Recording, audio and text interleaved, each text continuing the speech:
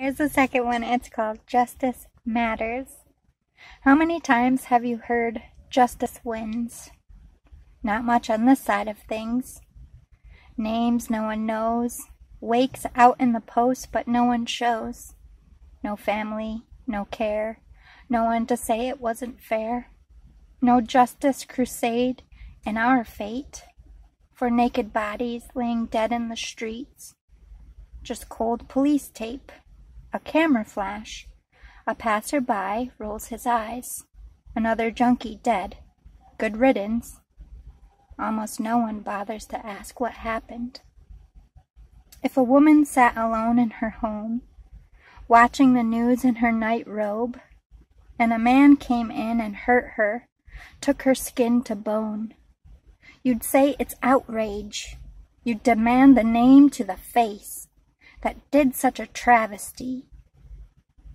Yet a homeless lady, clean as a whistle, tucked in at night with no pageantry, sorry, I said that wrong. No home to keep safe, no place to sleep in, no one looking. They pass as if you're a ghost, the ghost of a future murder victims, slaughtered for having nothing, and justice to them is finally going home.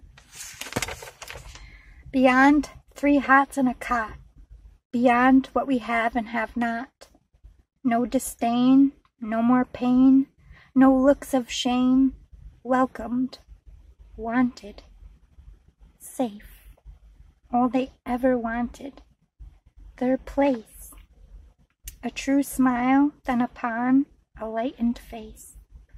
It's a crime the world mistreated you, even sadder that they live in a world of justice, just to the right amount of few.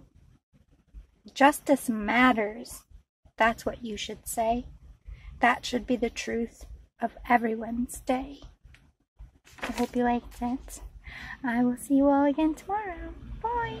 Wish me luck. I have to go tote run instead of pick, which is basically like if you were in the military, it's like a military runner, but instead of giving them military stuff, I'm giving them totes.